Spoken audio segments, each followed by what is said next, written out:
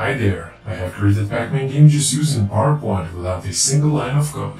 First I will show you the gameplay and after that how I have created this game. And by the way, feel free to download this game for absolutely free. All of the information is in the video description. And if you're enjoying this video, please give it a like and subscribe so that you don't miss my future videos. Thank you so much. And if you have never heard about Pacman, here is a short intro. Pacman is a maze video game developed and released by a company called Namco in 1980. A player controls a yellow circle that is eating up the dots. The objective of the game is to eat all of the dots while avoiding the ghosts. And the objective of my game is a bit different. We'll have to rescue the Pacman. As you can see, the Pacman is trapped inside the cage. There is a laser that blocks the exit. And to deactivate the laser, we'll have to collect all of the dots. And for that, we'll be using the mouse. At the same time, we'll have to avoid ghosts and don't touch the walls. Now let's play the game and let's see how it goes. Wish me good luck.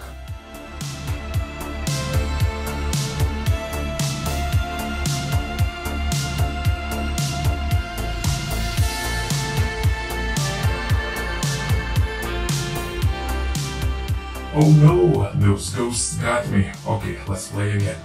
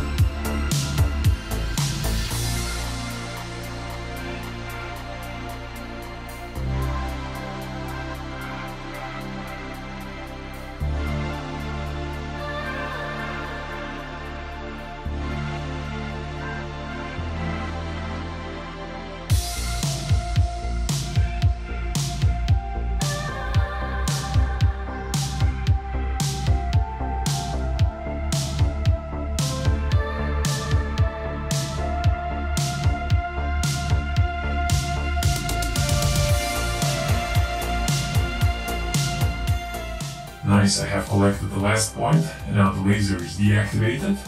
And now I can access the Pacman cage. I can click on him. And hooray, we have rescued the Pacman. Congratulations, mission successful. Alright, my dear time travelers, now let me show you how I have created this game. So first of all, I have created a square grid, which is the foundation for my game map. And this grid is made out of 29 squares in width and 30 squares in height. And each square has a width and height of 0.64 centimeters. And once I had my square grid ready, I started outlining the map walls. As you can see, some of these rectangles have this semi-transparent white fill, and this is just to indicate that these squares are going to be the walls of the game. And by the way, you can easily copy the formatting of one square and apply it to any other square by using the shortcuts Ctrl-Shift-C, Ctrl-Shift-V. This really helps to speed up the process when outlining your walls. And next I have added some rounded corners to my map walls, just to make them a little bit more rounded. And to achieve this rounded look, I have inserted a bunch of rounded rectangles and made sure that these rounded rectangles fit nicely into those outlines that I have created previously. And once I have inserted all of those rounded rectangles and I have filled all of the walls, I made sure that I select all of those rounded rectangles and then I went to Merge Shapes and chose Union so that all of these rounded rectangles become one single shape. This way it will be much easier to work. So first we will change the look of the walls and later on we'll add a mouse over action to those walls. And now in this slide we have one solid shape with all of the walls that we need. If we would go to the Edit Points mode, we would see all of the points that make up the walls. And now that we have all of these walls as a single shape, it's really easy to customize them. And I have decided to go with this pattern fill. For the foreground color I have black, and for the background I'm using this shade of blue. And next I have inserted a bunch of dots, and these are basically just simple circles. You can insert as many dots as you wish. Just keep in mind that you'll have to collect all of those dots, so don't make it too hard on yourself. Okay, next I have created all the characters that we need for our game. So we have 4 ghosts, and we have 2 faces of Pac-Man. So one is sad and one is happy once we rescue the Pac-Man. And since all of these characters were made in PowerPoint, it's really easy to customize them. That's nice. Now let me show you how you can really easily and quickly create one of those ghosts with simple shapes and merge shape functions in PowerPoint.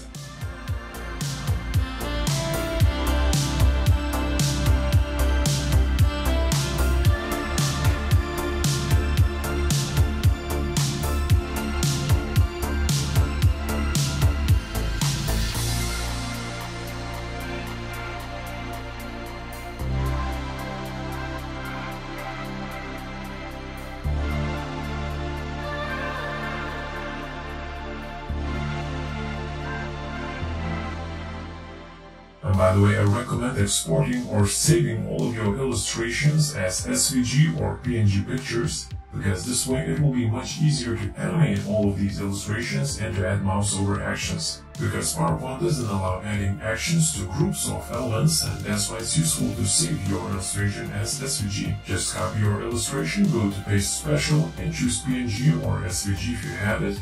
And click OK, and now you'll have your illustration as SVG, and now you will be able to insert mouse over actions. Nice.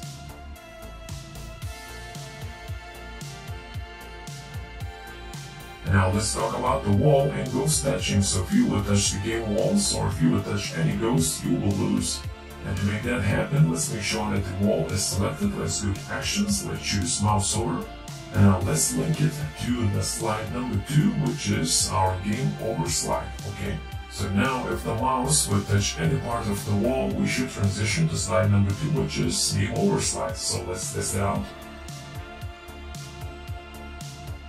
Yes, everything is working as expected. And in the same way, we can add mouse over actions to all of those ghosts, and we can link them to slide number 2, which is game over slide. So if we would touch any of those ghosts, we should lose. So let's test it out. Yep, looks like everything is working just fine. Alright, and now let me show you how you can make your ghosts move along the map. So for example, let's just select this red ghost. Okay, let's zoom in a little bit. And now let's go to animations and let's look for custom motion path animation. Let's expand that animation menu. Let's go to motion paths and let's choose custom motion path. Let's click once to start drawing the motion path. You can hold down the shift key to keep drawing these straight lines. And click as many times as you wish. Try to go in the middle, between the walls. And once you finish, double click and you should get your custom motion path. Now let's make sure that this animation starts with previous, which means that this animation will play automatically once the slide loads, and for the duration you can choose any duration that you wish. The longer the duration, the slower your ghost will move around, and I have removed smooth start, smooth end. I have made sure that this animation auto-reverses and that it repeats until the end of slide. So now this red ghost should follow our custom motion path, and then it should reach the final point, bounce back, and then come back to the starting point, and then just keep on repeating the same motion path. Alright, and following the same steps, you can add motion paths to the rest of your game characters. You can make your motion paths as complex and as difficult as you want. As well, you can change the animation duration. The shorter the duration, the faster those ghosts will be moving along the map.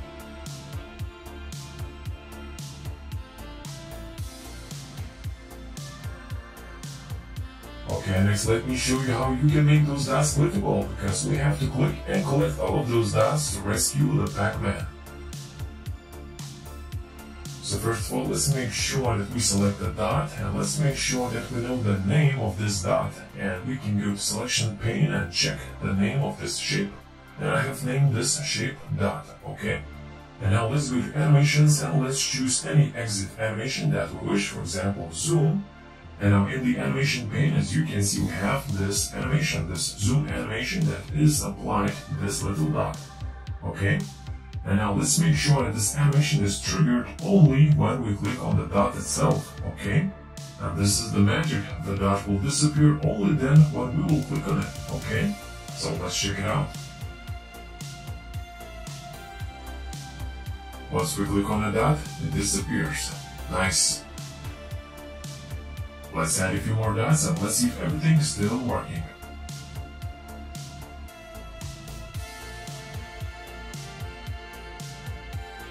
Beautiful. Everything is working. And make sure that you add animation to the first dot, and once you will be duplicating that first dot, the rest of the dots will have animations as well. And now let me show you how we can animate the lock or the laser. And before that, let's just jump into the selection pane and let's check the name of this lock. So it's just named lock and the dot is dot. That's beautiful. Now let's make sure that the lock is selected and let's go to animations and let's choose one of those exit animations, for example random bars. And we can jump into the animation pane and let's give it a preview. This is how the random bars exit animation looks like. Okay. And now let's make sure that this random bar animation is triggered when we click on the dot. Okay. And now let's make sure that the dot itself is selected and let's add an exit animation to this dot as well as, for example, zoom exit animation. And now, once we click on the dot, two animations will happen. The dot will disappear and at the same time, the lock will disappear as well. So let's check it out. Nice. And now let's make sure that we select the dot, hold down the Shift key, select the lock, and let's make a couple of duplicates. We can hold down the Control Shift key to do some duplicates, okay? You can move your dots wherever you want on the map, but for the locks, let's make sure that all of these locks are sitting in the same position. So let's just align them to the bottom. Now all of these locks are sitting on top of each other, okay? This is what we want. So now the laser will be deactivated only then when we will collect all of the dots. Impressive. Okay, so now let's look at the win animation. So once the laser is deactivated, we can get to the Pacman, we can click on the sad face and we can make him happy.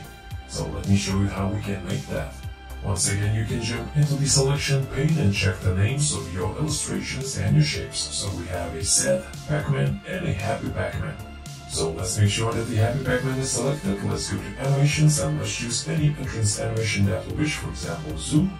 Now let's make sure that the zoom animation is triggered when we click on the sad Pacman, because once the laser will be deactivated, we will get to the sad Pacman, we will click on him, and then the happy Pacman should appear, okay?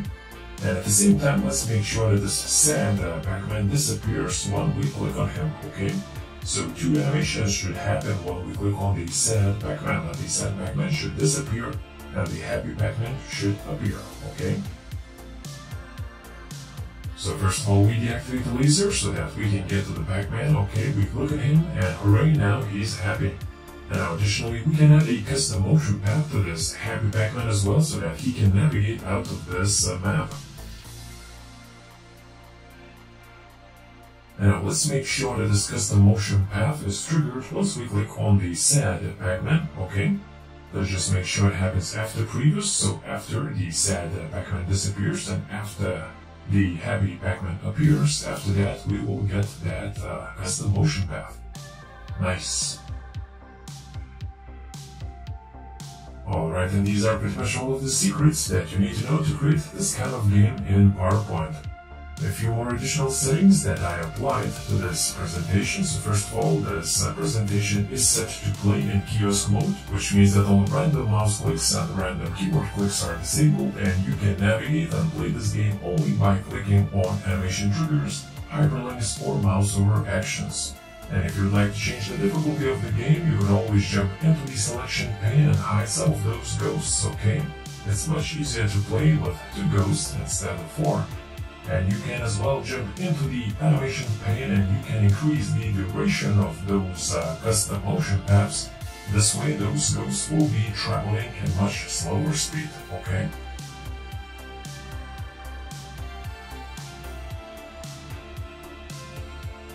Alright my dear time travelers, now you know how you can create this Pacman game in PowerPoint. If you have enjoyed this video, please give it a like and subscribe so that you don't miss my future videos. And once again, this game is absolutely free to download. All of the information is in the video description. And now let me play this game a few more times and let me know in the comment section below how much time it took you to win this game. Good luck and have fun!